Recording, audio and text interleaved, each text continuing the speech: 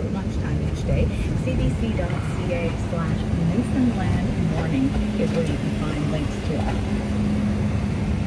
Tech conversation now. We've got provincial... Little kiss of spring here, guys. Just beautiful.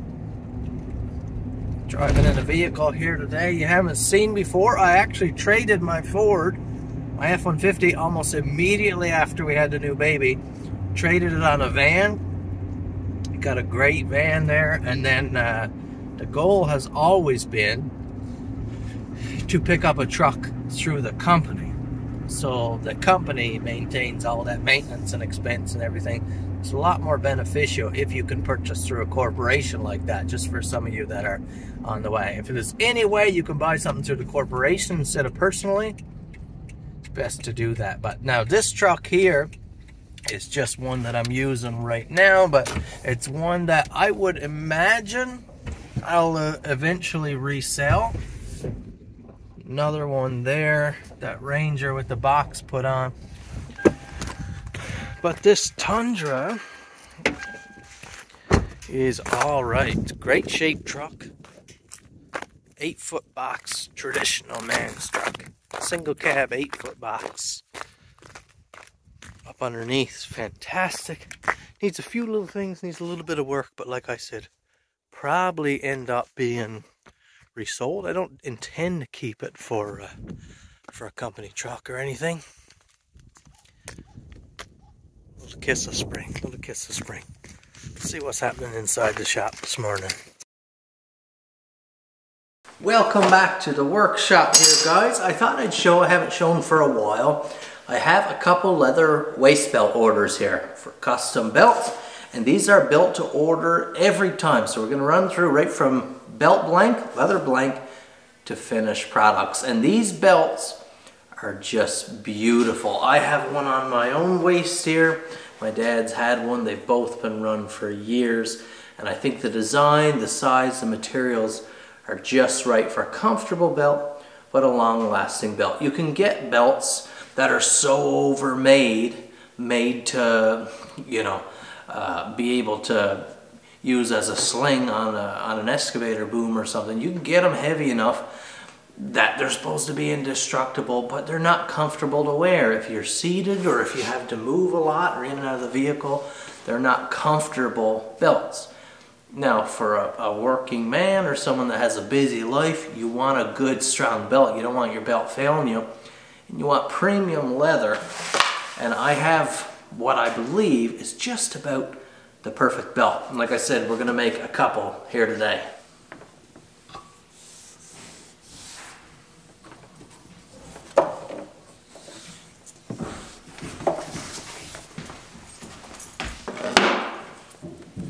These are heavyweight belts, approximately, you can see there, this is like 8-9 ounce leather, heavy and stiff, still a beautiful fine grain finish, but no laminations in here. My belt's pure leather. Some people run stitching and stuff down. That's just one more thing. It's like some of these vehicles now that are loaded with sensors. It's just one more thing that breaks down, you know, as those stitches tear and pluck out over time. It just makes everything look gnarly. This leather here, you can always just, if it gets real scratched up and torn up, you can just give it a light re-dye. If you keep it treated with some mink oil or treatment, Oben-Offs or something, it always looks beautiful and is healthy. So the least components you have to break down or dissolve over time, the longer your belt is going to look like a beautiful belt. You leather workers, I've had this one for years now, this Teflon board. If you're working with leather, get yourself a Teflon board for cutting. Well worth it. You don't tear up your tables, you really save your blades. But I recently picked up, actually I set up for a class here. I had a whole high school group come in for a leatherworking tutorial. It was a half-day thing. It worked really well. But something I bought, because these big boards are kind of expensive. That one's maybe 40 bucks or something. Something I bought so the youth had something to work on. Got these little, what is that, little 5x5 or something, 6x6 mini cutting boards. These are awesome. And for cutting out large sheaths and things like that, they're not ideal. But for working belts and things like that, they're so handy. You can shuffle them around the table for your cuts. They're easy to slide. They don't take up any room on your bench. Just let you see the finish there. It still has that same Teflon, like textured, like divoted finish. Really nice. Now, as I've said many times, anything that you're going to repeat in your craftsman journey, build a template. Anything that's going to be done more than once, build a template. And so that is what I have right here. You can see I built this out of beautiful steel, and I use a 4 rivet design for my belts. Better than a 2. I think it's better than stitching. If you have a good quality steel rivet, holds up really well. And we're stitching kind of braid and tear down over time. The rivets won't do that. Unless you really put a tremendous amount of force on them, they won't give way because it's malformed steel. They are incredibly strong. But this is my diagram, what I'll use, and I'll center this on the belt. Right there. I'll mark out my holes and then I'll just punch them out. And then the end that resides on the buckle end is taken care of. All these holes have been measured and designed to all line up.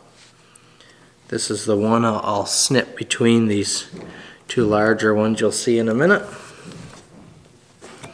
Just makes this process, it makes it repeatable. So if I've got to make 10 belts in an afternoon, I don't have to individually measure and mark. It gives me very consistent results. It's just it's the way to go, I think.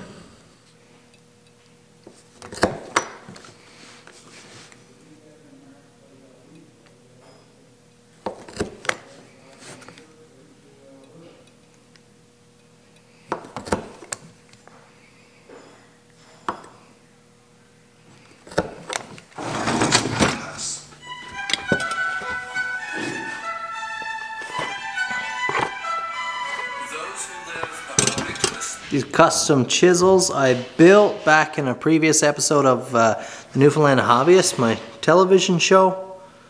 These are just beautiful, and I've gotten quite a bit of use actually. They're the chisels that I use all the time for any leather working or lighter woodworking around the bench, even any heavier stuff. I did an instrument restoration recently, and these are the ones to use. They're just so nice. It's nice to have a chisel that's built to the right length for working like this on the bench. What I'll do for these here now is I'm just going to connect those 2 holes as you see here. Punch out the center, and that is dimensioned now for our buckle.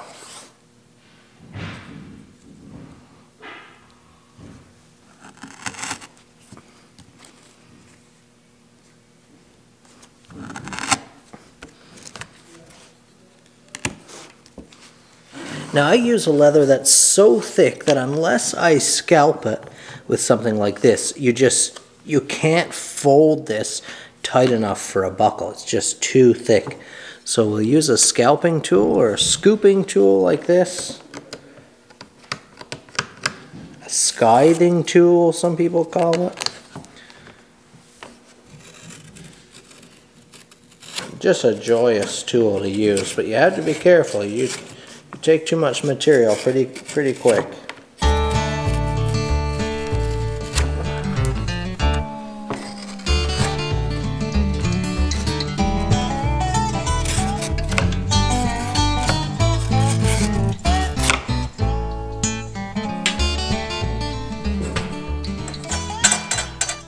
Inch-and-a-half wide, pre-drilled with the right number and spacing I want. Beautiful template. I can lay this down, mark all my holes, perfectly spaced.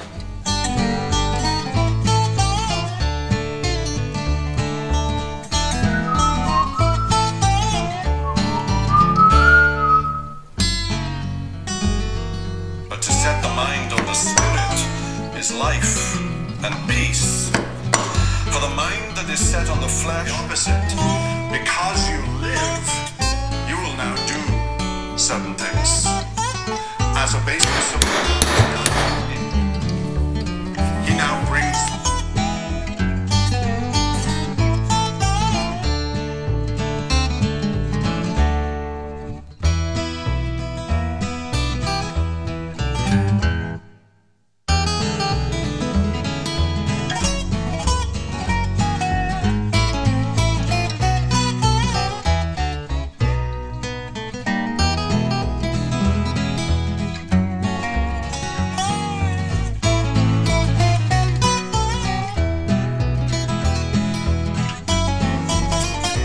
make these myself. You can buy the loops, but I make them to the fit I like.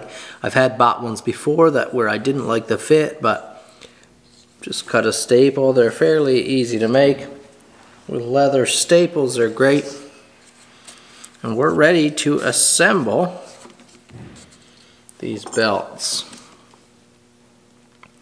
Look at this solid brass. This is solid brass. You could snip this in half, and this is you could make a knife guard out of this.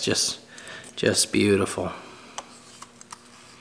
Premium all the way. Now, these buckles don't come cheap, not at all.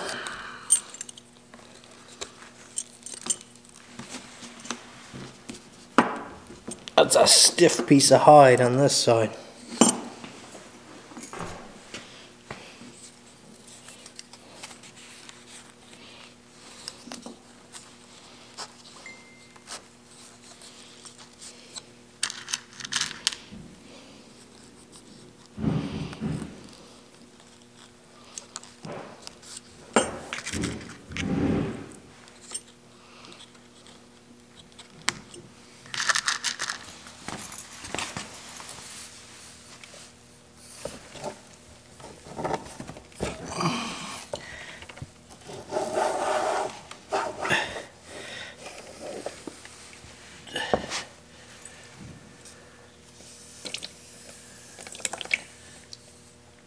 You don't have anything to do with your books now? Nope. Zero? Zero.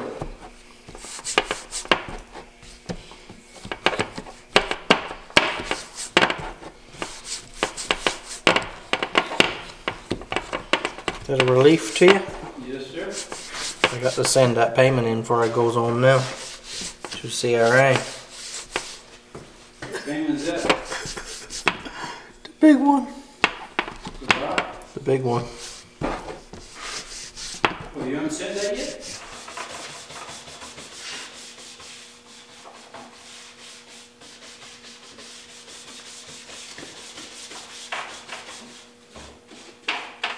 There they are. Two gorgeous leather belts here, guys. Different size. We have a medium and a large here, both brass hardware. I actually don't do many leather belts with brass hardware, but both orders today in brass. Really nice. I love just that classic styling. And then we did a medium brown and then a natural oiled veg tan there on the front side. Just two beautiful pieces. Thanks for watching. Check out my web store, KyleKnowsWhatHe.com, if you want to purchase one of these beautiful belts, some of the other products I make in this awesome shop here. That's it for this video. Make sure you tune in to the next one. Have a great day.